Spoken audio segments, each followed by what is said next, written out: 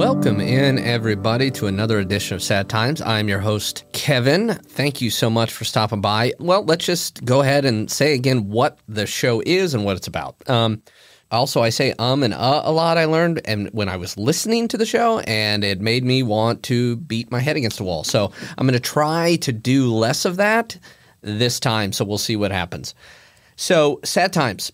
Sad Times is a show that we have a podcast episode. This is obviously a podcast, and we bring people on, and each time we have a person tell a story or stories from their lives, times that they felt sad, upset, depressed, angry, any sort of really emotional way. And we are not trying to fix that person. What we're doing is we're allowing that person to tell their story in hopes that people who are out there listening might feel a little less alone. They might say, oh, I had that experience, or oh my God, I thought I was the only one who felt that way, etc. So that's kind of what we're doing here on Sad Times. Of course, like everything else in this beautiful country, Sad Times would not exist without our sponsor. Our sponsor, of course, is, say it with me, everyone, Fuck Cigarettes. That's Fuck Cigarettes. Lean back, light a fuck, and exhale. Fuck.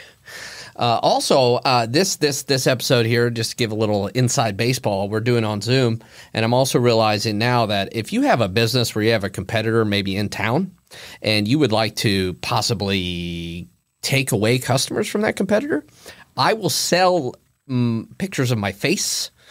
And you could put on a billboard and just say, let's just say you own a bread company and they own a bread company. You could just put on there, say, hey, Johnson Bread Company, whoever this is what the owner looks like. And people are going to stop fucking buying that bread. So go ahead and reach out to me. I don't even know how you do it. I think I'm on Facebook. I don't know.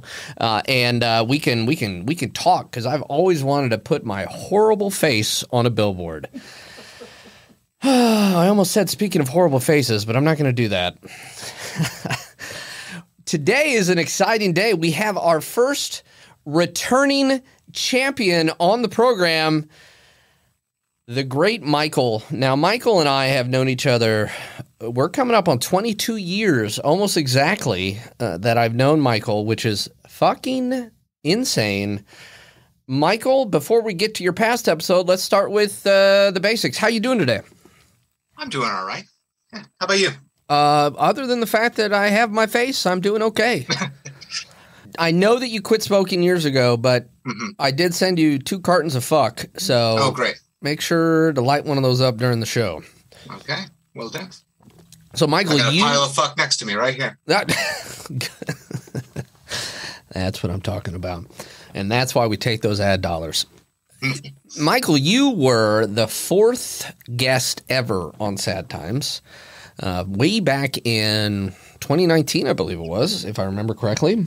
And you are now back. It is now 2023, and you're back. And thank you for coming on the show. Let's pardon me. I was stabbing myself in the leg because I said Ow. So, Mike, you came on. Do you want to well, actually, let's talk about how we know each other. We've known each other for 22 years. We have lived together, not only in the same city, not only in the same apartment, but in the same bedroom in beautiful northern middle Ohio, I guess it would be. We also lived together here in beautiful Chicago for a long time. What else? We've done a lot of theater together. You played my child once. True. Yeah. So, Michael... and we text a lot about anxiety and life. Anxiety. Yeah, every time you text me about that, I have to Google it because I don't know what that is. But I'm always like, oh, that sounds unpleasant. I hope Mike isn't feeling that way. Yes, we do text about life a lot. We text about the Beatles a lot.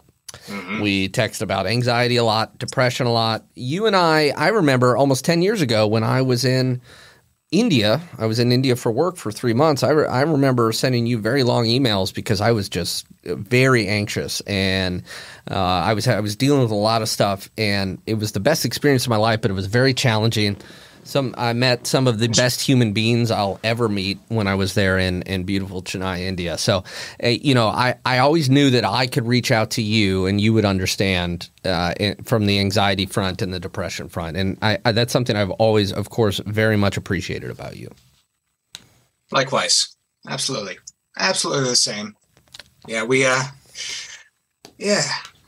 we've experienced a lot of the same types of anxiety, and we feel the same about a lot of things. So likewise, I know I can always reach out to you and talk about those things. Yeah. And I just can't tell you how much I appreciate it that I always know I can reach out to you. So anxiety is certainly something we have in common.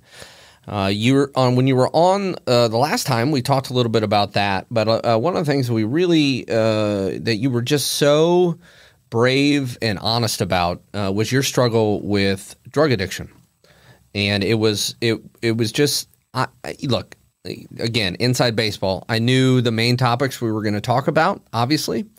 But as we were doing the show, I was blown away by your honesty, your forthrightness. I think that's the same thing, although only one's a Billy Joel song. You and I had that good discussion, and you were just so honest and raw about it. And I often point people to that episode when they want to understand a little bit about, like, well, what is the sad times, et cetera, because of the way that you told your story. So kudos to you for being so honest about that, and thank you for that. Thanks. And for anybody who's listening to this and hasn't listened to it, again, it's in the old archives there, episode number 4, back when we were a show on Twitch, which, it's a good time. So what was the drug that you were dealing with that we discussed, just to kind of give a backup here before we go into, today's episode? What was the drug that you were struggling with, and what kind of became of that? Yeah, the drug that really brought it all to a head and that led me to finally seek help and go to rehab, I went to the hospital, was heroin. And it wasn't, just went directly to heroin. Mm-hmm. Kind of the short story of how I ended up there was I'd had a tonsillectomy at like 40 years old. And went badly. I had to go back to the emergency room a couple of times with massive bleeding, and had to have like my throat recauterized, and they kept giving me, lots of painkillers. That is supposed to be one of the most, for an adult. I mean, I think it's really painful for children, but it's my understanding that as an adult, to have your tonsils out is one of the most painful procedures. Is that correct? It's pretty bad. And like I said, mine wasn't typical. I had like 2 other surgeries, emergency surgeries after that one, and they actually increased my dosage, and then I asphyxiated on blood and got pneumonia, and I got pleurisy, which is, inflammation of the sac around your lungs. So I was just in constant pain just trying to breathe, and they gave me a lot of OxyContin, and then weeks down the road, they just stopped prescribing it to me, and I got sick. So. They just stopped. Yeah. Which, by the way, when Mike inhaled his own blood, he automatically got on the ballot for the Heavy Metal Hall of Fame. Congratulations, Mike. Thank you. It's a big point of pride for me. All right. So you were on OxyContin, and then it just stopped. So you probably had some withdrawal. Yeah. Okay. And then I sought out other things, and then that kind of just snowballed into heroin in the end. Okay. And, I don't want to, again, you can listen to the other episode to kind of hear the heroin details of that story. So you, when we talked last, was about, like I said, May of 2019. I believe since then you have had a relapse. Is that correct? Yes, I wish I could say that I'm back here telling you how it's been a wonderful and easy journey, and, I never looked back. But, a big part, and unfortunately a common part of recovery, is relapse. Yeah, listen, this is just coming, something I think I heard once, so I could be very wrong about this. I think I'd heard that only 18 or 19% of people who do seek help and rehabilitation for addiction stay off of whatever that substance they're addicted to. I don't know if that's the right number, but I do know that it is pretty low. Does that sound right to you from your understanding? I don't have the figures, but yes, I've heard similar things that so what the rate of relapse is very bad. And what led to your relapse? That's the funny thing. I was just thinking about this, of course. It's the hilarious thing. Now, I was just thinking about that, before this interview, of course, and I can't really put my finger on it. Exactly what led to it. Oh, wow. But it was just a perfect storm of a lot of stress, of course, in life, and become very unhappy at my job. And just felt very, I don't know, just hopeless. And I have a bad disc in my back that will recur and give me a lot of pain at times. And it was just, I assume it just became an easy thing to use pain as an excuse to use drugs to relieve mental stress and pain, and an easy out that ends up causing so much more pain. So so you have the pain in your back, but also you were saying you were very stressed about work. I think and stressed about a number of things. So when you did relapse, was one of your thoughts like, this will be an escape from this? Is that kind of what it feels like? Or it's just a reprieve for like 5 hours or however long it is where you don't have to feel that mental pain? That's the thing. You never really, if you're going to relapse and fall back into this, your brain, your addict brain, doesn't really connect all the dots. You don't say, I'm going to do this and it's going to do this for me. Mm-hmm. It's a lot more sly than that.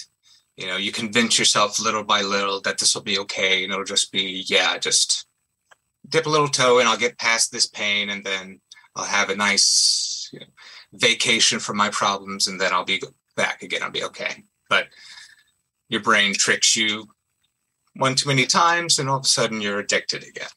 I have a question about that. We talked about anxiety earlier, and one of the things I really dislike about anxiety is that almost every time it fools me, like almost every time, because it feels so real.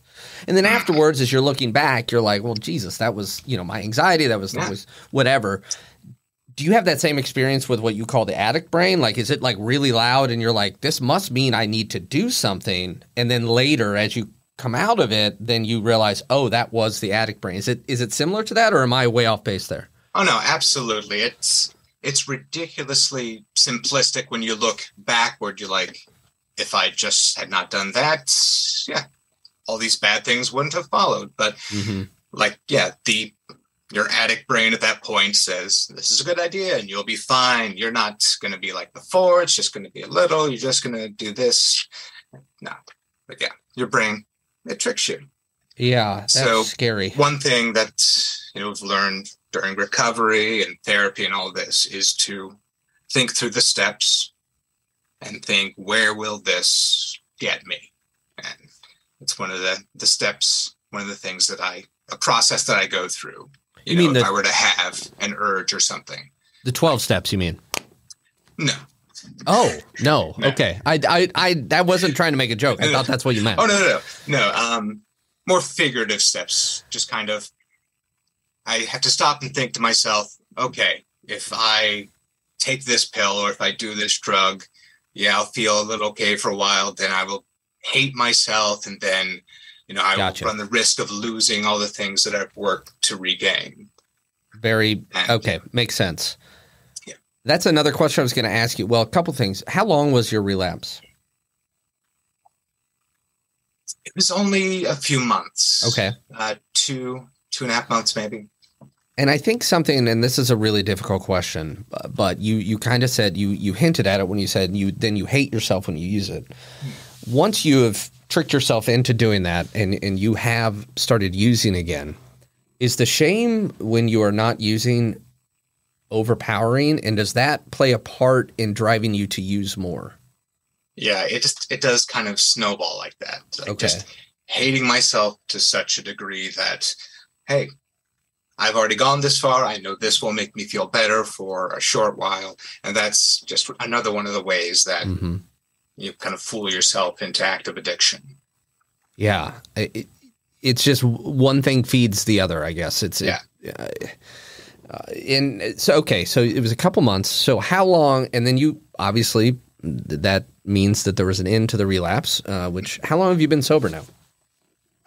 December 27th was my 1 year mark, just this past awesome. A couple weeks ago. That's awesome, man. Congratulations. Congratulations. Yeah. Yeah. And so obviously that was, you were talking about some stressors in your life then. Mm-hmm. That was December 27th of 2021. Yes. Luckily for everybody, 2022 was great. I don't recall any problems in that year. No, none. And so now, obviously, you are a human being, so there is stress in your life, but you probably have different stresses. So what are you doing? Like, do you have like a treatment plan or anything that you do in order to help you continue to, remain sober? Actually, I have gone about it differently this time. Okay. Last time in the last episode, I explained I'd gone actually to the hospital for 10 days and like on a lockdown ward and all that. And then I went to a halfway house after that. And I went to like 60 meetings in 60 days. And I did all that. Just kind of really hardcore working it like that. This time I did go to the hospital, but just to the ER. And I got referred to a program, like a drug cessation program. And this is a medically assisted program. So I take a deterrent medication. Does that help with like the, I think the urges, like to want to use? Is that kind of what it does? It helps with the withdrawals, definitely in the beginning. And I also, I went once a week for quite a while. I go twice a week. I mean, not twice a week, once every 2 weeks now. And it includes drug testing, low counseling, one-on-one meetings, and then the medication I still take. It's called Suboxone. Suboxone. Okay. Yeah. A lot of people have heard of methadone and methadone clinics, and it's got a bad reputation as being basically just a half step down from heroin, and people have a lot of trouble getting off of it. Suboxone is better than that, but it still is a process where I have to step down to get off of it. And when you say step down, meaning like today I take 10 milligrams and I'm going to work down to 5 milligrams and then down to 2, that type of thing? Yeah, I was taking 10 milligrams for a while, then 8 milligrams. Now I take 6 milligrams a couple times a week and 8 still the rest. I'm in the process of getting off of Suboxone. Is that difficult?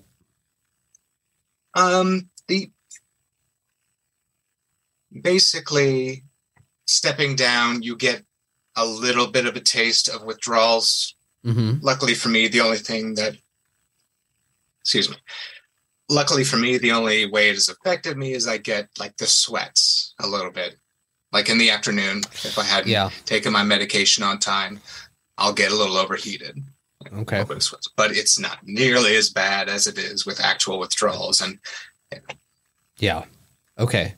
Yeah. And, speaking of methadone, I was thinking, I was like, when did I first learn about methadone? Because you're right. It's kind of a ubiquitous thing. And like most things that have served me in life, I learned about it from a Kid Rock song.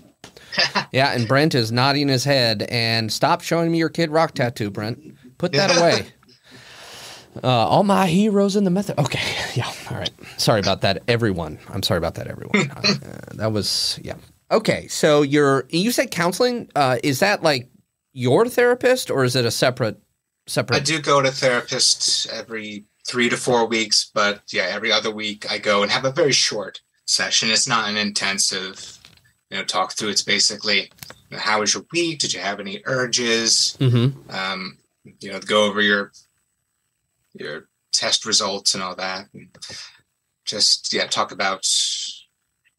And then I, brought up that I want to, lower my dose and get off of it. Okay. Can you talk about how your therapy, the one that you go to every 3 or 4 weeks, I believe you said, how that has helped with your recovery, or if it hasn't at all. I don't know, because obviously I know that you probably worked through a lot of your anxiety and depression while there, but has it played a positive role in your recovery as well? Absolutely. My therapist has a good deal of experience working with people, substance abuse patients, and she's got a lot of great knowledge on the subject. And every time I bring something up, the way I'm feeling, some experiences I've had, she absolutely knows what I'm talking about, and she has a lot to say about it. And she's been absolutely very helpful. And she was the person who originally got me to seek help.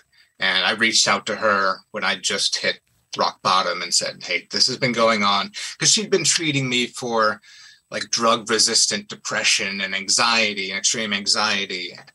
And all the time I had been lying that, I had not told her what I had been doing. Okay. So you said drug resistant depression, anxiety. I just want to make sure that I understand that. That means you were having depression and anxiety because you really wanted to use and could not? Is that and that was causing it? No. Okay. No, what that means is I was being treated for depression and anxiety by a physician and, through therapy, but it was not getting any better. And I was just getting worse and worse. And that was because I was not completely honest with my doctor and therapist. Okay. It's something in conversations that I have here on Sad Times, but also, in real life, because this isn't real life, Michael. I think it's important to note how important – oh, Jesus Christ. I'm so sorry. I think it's important to point out that the relationship between a person and their therapist is really important. And you're not always, at least in my estimation, I've been to about 122 therapists, and you're not always going to be like, hi, Tim, or whatever the therapist's name may be. You're not always going to mesh with them, and that's not their fault and it's not your fault. But it is worth trying. If it doesn't work the first time, it's worth trying again, I think. And I think I just wanted to say that because hearing what you're saying now about the fact that this same therapist is the one who helped you get help the first time, and you continue to have really positive interactions with her, I think is just really worth calling out. And I'm really thankful to hear that you have that. Definitely the best experience I've had in therapy. And that's why I continue to see this therapist. Nice. Yeah. And how long have you been seeing her? Over 5 years now. Wow. You started seeing her in your 60s? Yeah, that's right. Thanks, Kevin. You're good at math. No, I'm just kidding. But I did have a question. You said that you had your tonsils out when you turned 40. Does that mean that now that I am 40, I have to have my tonsils out? Yeah, that's what it comes down to. It's a law. It's a bylaw somewhere. It's a bylaw? Down. Yeah. Well, Brent has a law library here. I believe he has a Canadian law library? Mm-hmm. There's 2 pamphlets over on the wall there. Right. Yeah. Shut up. Okay. And so as somebody who has relapsed and now has been sober for over a year, again, I commend you. I cannot begin to imagine how difficult that is, and I truly mean that. Do you become more aware of the triggers that might get you into a place where you feel like you might be tempted to use more than, say, if that trigger didn't happen? Absolutely, yeah. Can you tell us about that? I mean, yeah. I never thought. I'm sure everyone that goes into therapy in earnest, wanting to, improve their lives and get healthy, they never think I'm going to go back, because at that point you're like, I cannot believe I've done this to myself. There's no way I'm ever going to do that to myself again. And I fell into that thinking that I'm done, so I don't have to be as vigilant. And that's a pitfall that they warn you of. But, of course, you can hear a thing so many times, but it's not going to be real for you until you experience it. Right. Yeah. I wasn't checking myself. I wasn't being as vigilant with everything as I should have been. And yes, it's something that I definitely check in with a lot more now. And you learn that basically just kind of like I often say that I'm a child who perpetually is touching the stove to see if it is hot. Yeah. It is every goddamn time, but I'm like, no, I'll be all right this time. Ow! So you kind of learned that the hard way, I guess you're saying, is you had that trigger and you kind of learned, okay, I know that X, Y, or Z is something that I need to be very vigilant of if it's happening. Mm-hmm. And then is that kind of when you kind of go through the steps, as you were saying earlier, and say, okay, now if I were to go down this road, these are the things that would happen. And I play it out in my head. Like, okay, you're thinking about this. What is that going to bring to you? Is that going to be something good, or is that going to be completely awful? Yeah. Well, I know that you again, we said that you have a ton of stress. Now, you went to 60 meetings in 60 days, as you said, when you first went into recovery. And then obviously this time when you relapsed, it was in the middle of a pandemic. Yeah. So it's almost like every day you're reminded of, oh my God, the pandemic fucked that up too. And so something else you didn't think of before. Yeah. Exactly. So were you able to go to meetings, or how did that work? No, at that point, in-person meetings, my normal meeting that I used to go to was not happening. And it was just kind of all over the place. And it's a very vulnerable place. And for something like that, you really want something that's familiar. So if I was going to go back out to in-person meetings, I wasn't really in the mood to search around and go to a few and see if I could find what I liked. And, it's COVID. I wasn't really wanting to go out anyway. So sure. I did not go to meetings for a while, but I did eventually find online meetings, which are wonderful, such as super easy and anonymous. I joined meetings of people in California. You could find one any time of the day or night. Just go there and say, you can click a button that says a meeting happening now, and it'll show you all the stuff that's happening. Wow, that's wonderful. Yeah. That's awesome. One of the rare times on our show where we're going to be like, technology, hey, positive. And as I've said, there's only two things that are ever good about technology, that and this podcast. So everything else, yeah.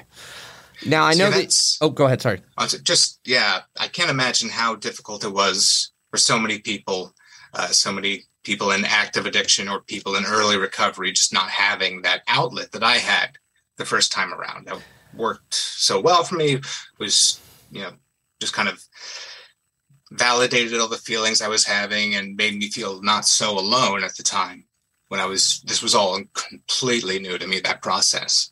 So, yeah. That's really well said, and not feeling alone. And then think about it. It's compounded because somebody who may be struggling with addiction and COVID is very alone generally, especially for a good long while there during lockdowns and such. And so to be isolated and then not have that, if you're trying to, that is terrible. Since you have, since you have gotten clean again, I know that, like I said, you have stressors, and there's something that you were diagnosed with rheumatoid arthritis. How long ago was that? My official diagnosis was just September. Just this past September, okay. It came right on the heels of me getting clean, me coming off of that relapse. I started having symptoms in January. When I woke up in the morning, I'm like, oh, this is weird. It got a little pain, and then the next day it was a little worse, and then it got to where it was difficult to sit up and get out of bed. And this is not normal. Yeah. Did you go to the doctor right away? Yeah, after about a month, I went back to the people at the clinic. I'm like, I think I'm having a weird reaction to this medication. It's like I'm in more and more pain every morning. That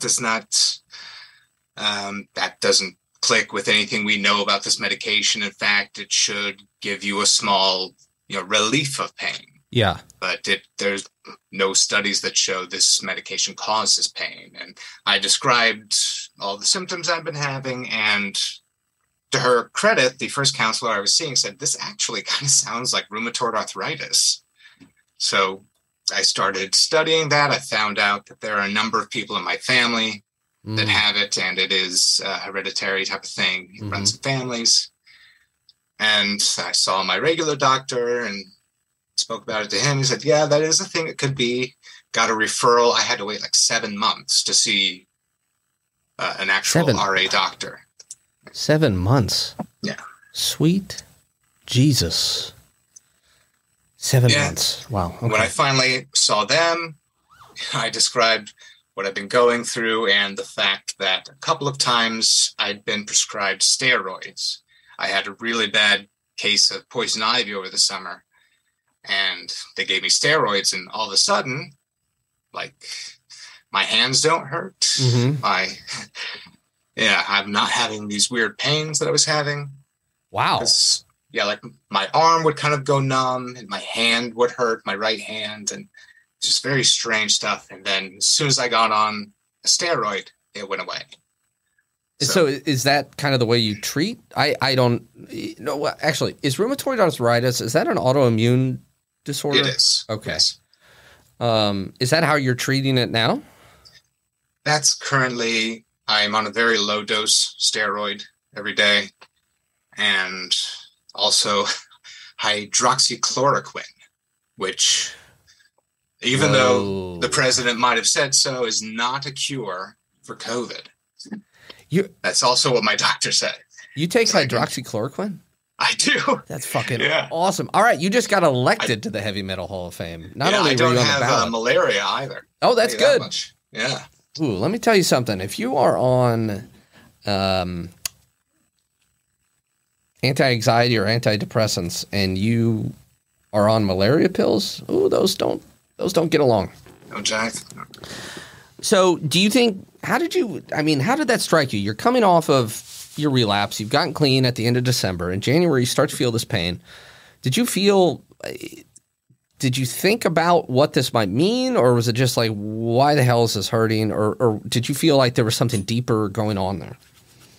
At first, it was just like confusion and just wondering it felt like too much of a coincidence that it happened right on the heels of, me going back into recovery. Mm-hmm. Like, this has to be something else. And then I think my wife said, well, it may have been going on longer. It may have started a few months ago, but you didn't realize because you were killing pain already. So you were, in essence, treating something on accident. So when I stopped taking pain relieving pills, because I didn't go back to heroin, I actually was taking pain pills. Okay. That was when I relapsed. Yeah. Gotcha. So, okay. So it did feel like, it almost felt like, a karmic judgment. Like, you had your chance, you slipped, and so here, this is what we're going to deal out to you. It's like, this is your punishment for slipping and relapsing. And it's almost like that type of thinking obviously is going to go in and feed whatever shame or self-loathing you're feeling about, what is, as you said, often a normal part of recovery, I believe is what you're saying. Okay. Yeah. And the more people I'm learning more and more that people have these autoimmune disorders and that people are just in constant pain. Yeah. And I think we all understand it as a society. Apparently, the doctors are all full up if you can't fucking get in there for 7 months. But I think we understand it as a society as we understand that there are autoimmune disorders, but I don't think we understand, at least myself, what it's like to be in constant pain and like how debilitating and how that really affects a life. Yeah. I mean, we caught it very early, so that's good. Mm-hmm. And we're able to maintain with the low dose steroids right now. And like, my hands are much better. I could hardly hold a drumstick this past summer when I was going into the studio to record an album with my band. And I was so afraid I was just going to be dropping sticks left and right. Coincidentally, I got poison ivy the week before we recorded, and steroids took care of it, and bam. But I think the reason it hurt to hold the stick is because rock and roll is the devil's music, Michael. You're probably right. You're probably about it. Instant karma. Instant karma is going to get you. It got me. It's a John Lennon song, Brent. Okay. You said that when you relapsed that you had a lot of stress with work and you felt trapped at work. Yeah. I know that you've made some changes in your life kind of in that front. So you have kind of left the normal, I don't know, normal workforce. You left the job that you were in. Yes, the corporate workforce. Yes. And you've started your own business, isn't that right? I did, yes. Wow. I'm very incredibly fortunate to have been able to do so.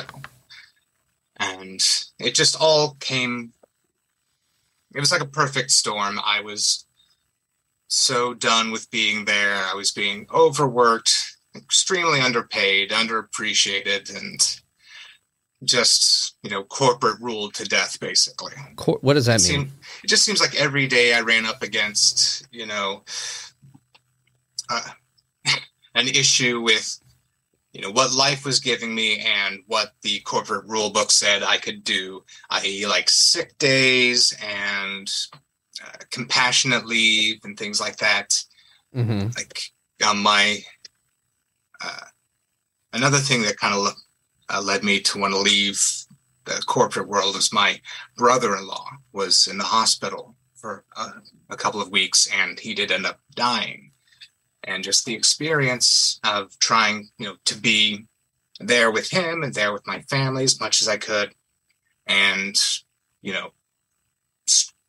the way that people at work treated, like he was my brother-in-law, but I mean, so then it's that didn't matter grief, to me. Perhaps. Okay.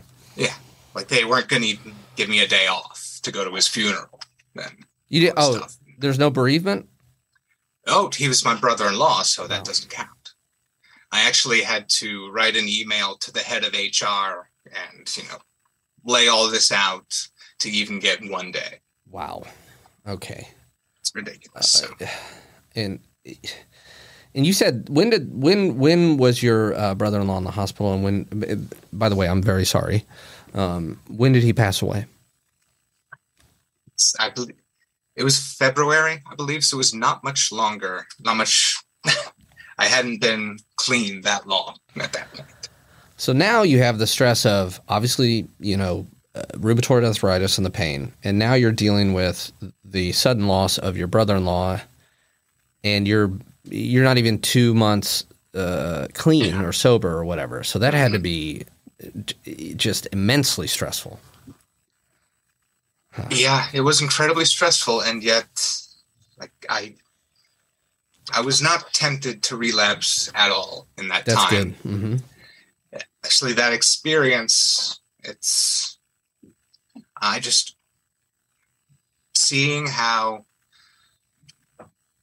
his family was affected, how my wife was affected, how his children were affected, and just imagining, if I, just throw caution to the wind and just relapse again for a little bit. And what if I were to die? It's very possible that I could overdose and die. And I just can't imagine putting these people through that pain again. Wow. Yeah. Wow. Yeah. Because again, it was not expected, correct? No, he just had a sudden stroke. He was 39. Wow. Again, I'm so sorry to hear that, Michael. So that, I know, you said that you watched his, it's your family, but your wife's family, because I believe it's your wife's sister's husband. Is that correct? Yes. Yes. How did the grief hit you, when that happened? Was it mainly through how you saw it was affecting the other the other family members?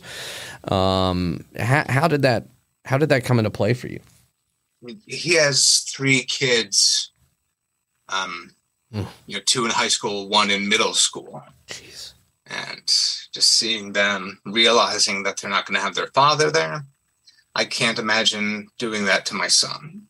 And just their lives are just completely changed and ruined by this event. And there's no way that I can feel flippant about putting my own life at risk anymore.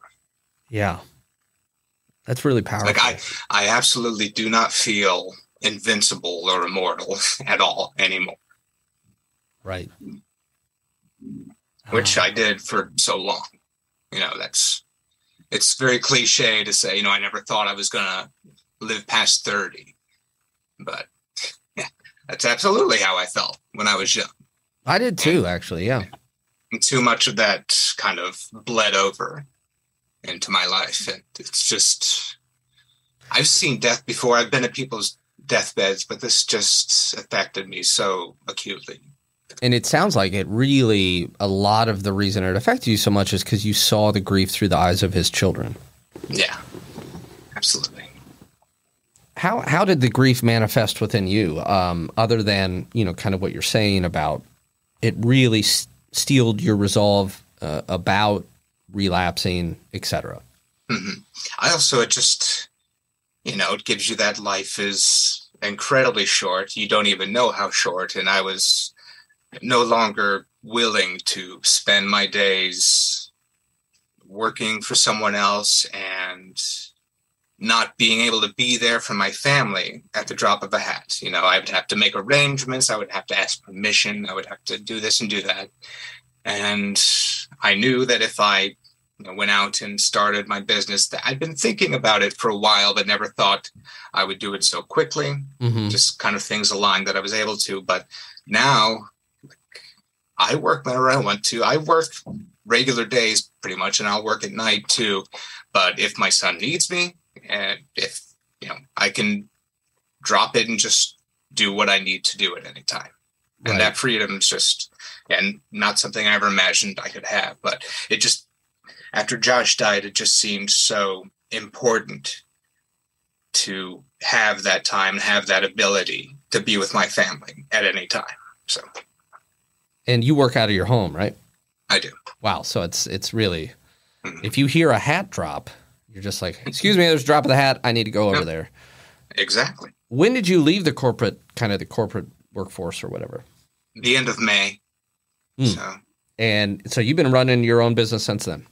Yes. That's amazing.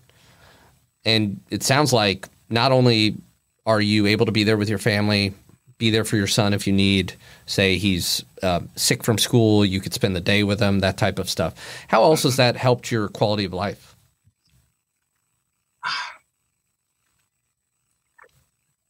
I guess I'm suddenly at a loss for words. That's okay.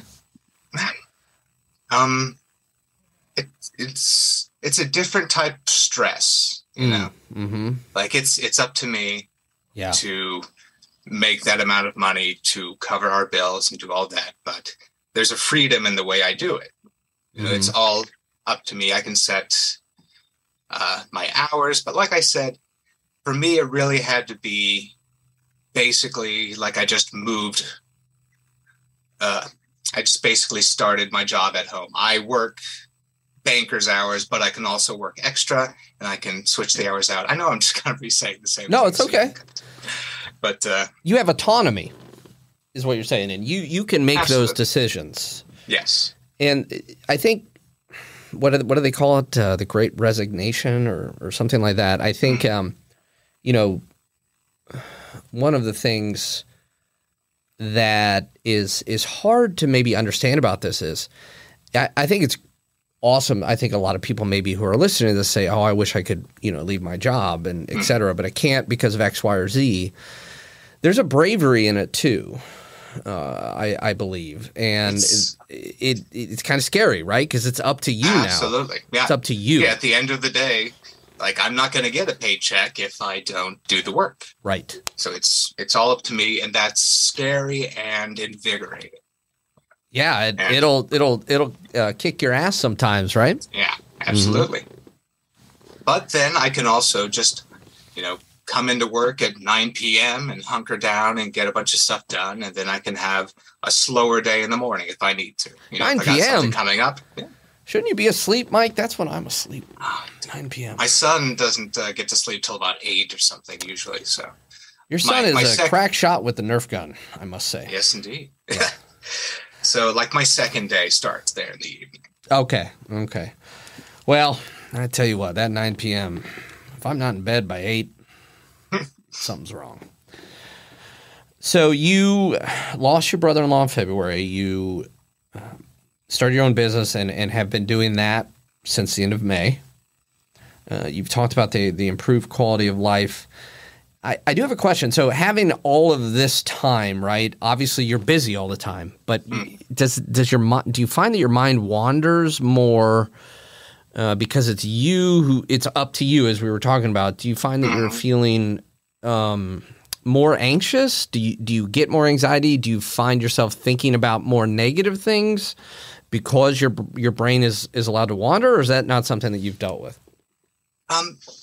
It's not as frequent. It's not as frequent as I would have thought. Mm-hmm. I thought I've been worrying all the time, but that's the rare occasion rather than, the rule. That's not something I deal with every day. Is that something you have to work at, or is that just kind of how it's played out because of everything else falling into place? I think I've been fortunate that I've felt kind of secure in what I'm doing from the get-go. Mm-hmm. And I didn't really have to, it's hard to explain, but I've been working toward making this thing a business for a couple of years. Mm-hmm. And I'd made it into kind of my side gig, and I knew that there was a gap, between what I could make part-time and what I would have to make if I jumped to full-time, and just not knowing exactly if I could get there. But it's basically the business was going well as a part-time thing, and I knew that it could scale up if I gave it full-time. But I didn't really have a way to test that theory. I just kind of made the jump. Yeah. Well, I want to offer to you as well, if you have somebody in your town who's running a similar business and you want to put them out of business, I'm happy to sell you a picture of my face to put it on a billboard and just say that this guy, this is who you're giving your money to, and that money will start coming to you, buddy. I will keep that in mind. Thank you. That's good. So you mentioned many times you have a son. I do. And how old is your son? He's 5. Cinco. He's 5. See. I think that it would be, it's just, I'll just say the cliche thing, right? Parenting the cliches are cliches for a reason. And parenting, I have no children, but parenting seems to me about the hardest thing in the world. Well, yeah, if you want the cliche, it's the hardest job you'll ever love. That's what they say. All right. We can go ahead and stop recording now. That was Jesus Christ, I Mike. Have done that. The hardest, I must have heard that before, but the hardest job you'll ever love. Is it 5 years old? And your son, by the way, great kid. And the thing about, I visited Michael over the summer. I was there for 5 days, I think. And, every night, Michael was with his son playing baseball, or with his son playing catch, or taking him over and saying, hey, let's try this, or let's go on all this stuff. So you're so attentive to him. But you're doing that, but also making clear what the boundaries are as far as behavior goes and all of that stuff, right? So this is a stupid question, but do you just kind of learn on the job? Absolutely. Yeah. I mean, he is our only child, and he is the only child we're going to have. Mm-hmm. And I don't want to waste any of that time. I don't want to look back and say, I didn't play with him as much as he would have liked. I didn't, spend enough time with him. Mm-hmm. I want to be that parent that's there for him, whatever he needs. Yeah. What are some of the most challenging parts of being a parent of a 5-year-old?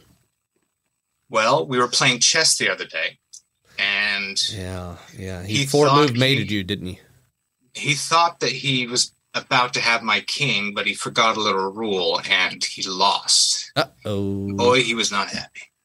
No, did he? No, he played an actual halfway decent game of chess the other day. I gave him hints and told him things that were coming and things that he could and could not do, but he actually played it. But no, some of the hardest stuff being a parent is the real question. Well, yeah, but did he? When you say he wasn't happy, like, did he have kind of a tantrum type of thing that he lost?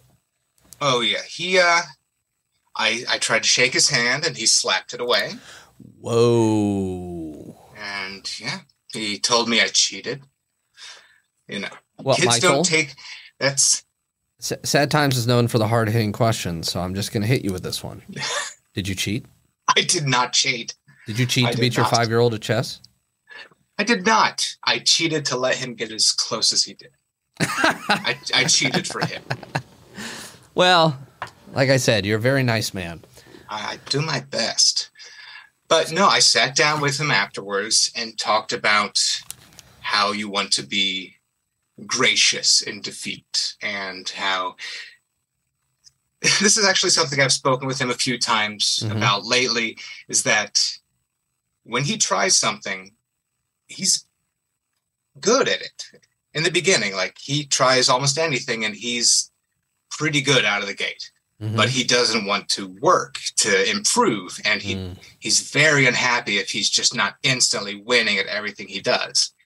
And that's just a kid thing. They don't know, they don't know about losing and not getting stuff. And he's lucky that he's really good at a bunch of stuff right out of the gate. So yeah, he's having a lot of trouble processing. Yeah. I mean, you said it's a kid thing. I think it's a human thing, right? If I do something for the first time and I'm just not awful at it, which hasn't happened yet, but when it happens, I imagine that I'm going to be like, well, that's it, done with that, and then move on. So these are really good lessons to instill. And if I was 5 years old and I slapped my father's hand away, well, I tell you what. Okay, so you did not cheat. Did not. Okay. What are some of the other really challenging things with parenthood?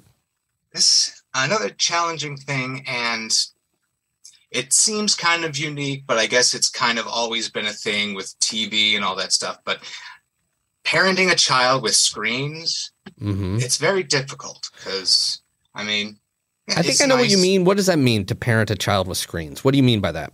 It's nice for them to be able to sit there and, watch, a show that's okay for their age and, sit there and do that for a while. But when they want to just go to that screen all the time, and you got to teach them boundaries and you got to teach them stuff that is not appropriate. And because he likes to watch YouTube, and that's just a slippery slope. You can you have YouTube Kids, but then there'll be channels that seem like they're for kids, and all of a sudden he's talking to us about the games in Squid Game, and he knows what the games are. Like, what? Where did you learn this? And it was from a kids channel. They just made like kid-style games, but they used all the terms. And so he knows what all the games in Squid Game are, but he doesn't know how horrific they all were. Jesus Christ. So, yeah. You have to be right on top and see what they're actually watching. No, seriously, where were you, Jesus Christ, to allow that? No, I'm just kidding. Go ahead. But yeah, if you get busy and you're kind of rely on the screen too much, when you try to take it away, like, it really shows you that it's not a great thing to have too much screen time, because he will get angry, and all kids do. And so we're trying to limit the screen time and trying to make sure that it's only positive content, but it's very difficult. Yeah. Yeah. So, even though, we had TV growing up, it's a very different animal. Well, it's way different. Yeah. There was only kid shows, at least for the most part, other than Sesame Street. There's only really kid shows on Saturday mornings, Yeah. I mean, there was a channel where we could come home and there would be like Teenage Mutant Ninja Turtles. That's a good point. Chip 'n Dale's Rescue Rangers was a big one for me. That type of stuff. But yeah, they could just have, scroll and who knows it's what just everything right there, right now. Yes, which exactly. causes problems for me. I can't imagine for somebody who has not understood what, as you said, the boundaries and such. Yeah, and how does that affect like a 5-year-old's brain? Yeah. So I've heard parenting also described as it's like your heart walking around on the outside of your body. I feel that. Is it just as somebody with anxiety and has struggled with this, is it just really fucking scary? It definitely can be, and I try not to let my anxiety rule how he lives his life. Mm-hmm. If that makes sense. Mm-hmm. I don't want to be overprotective of him in a way that will diminish his life experience. Like, I don't want to keep him from anything because of my fears, if that makes it does any sense. So, like, we're out playing baseball.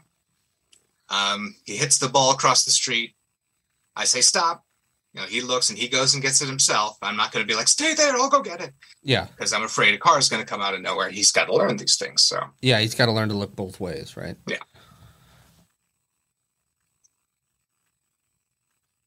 Even though my first instinct might be, stay away from that road forever, I'll get the ball. Right. I think that's pretty common. Yeah, I can't always be there to protect him, and I know that. So yeah, I had a dog for 6 months, and whoo, buddy, I could barely handle that. So I don't. I just, every person who's a parent, which obviously is a ton of people, I give them continued. It's just amazing to me. I love it. Have you ever talked with him about anxiety at all? In limited ways. Mm-hmm. Do you worry that he's going to be anxious? Oh, yeah, absolutely. I'm afraid. Yeah. That he'll end up with some of the thinking processes and stuff that I have. I don't want that for him, of course. So.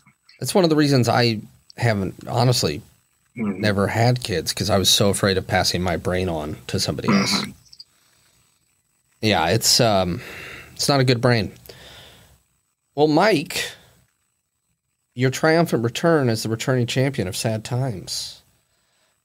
Once again, you have been kind and generous and forthright with your time. And thank you so much for sharing your experience, for being so vulnerable to even talk about, hey, look, I messed up and I'm working every day at it. Unfortunately, I think that that's something that's very universal for a number of people. And the fact that you were so honest and kind and are able to share your story, I know it will help people feel less alone. Is there anything else that that you wanted to say or cover that we didn't cover, or any message that you'd like to kind of say as your party message? I don't know. There's a million things. Knowing that I was going to be coming on this show, I thought of so many things, but you don't have to say anything. It's okay. I'm not. It's not like I'm searching for one thing to say. I'm just trying to express that. Yeah, just knowing I was going to have this platform. Of course, there are 1,000 things I would like to talk about, but I think this pretty much got to all the points of the stuff that I wanted to update after being here the first time. Okay. Well, again, thank you so much for being on, for sharing your story, and also, obviously, for your 22 years of friendship. And for everybody out there listening, thank you so much for joining us today on Good Old Sad Times. And, just know that if you're out there and you're having a hard time, there's always room. There's always room for kindness and grace. And even when you're being really hard on yourself. And just know that you're not alone. And thanks for listening. We'll see you next time.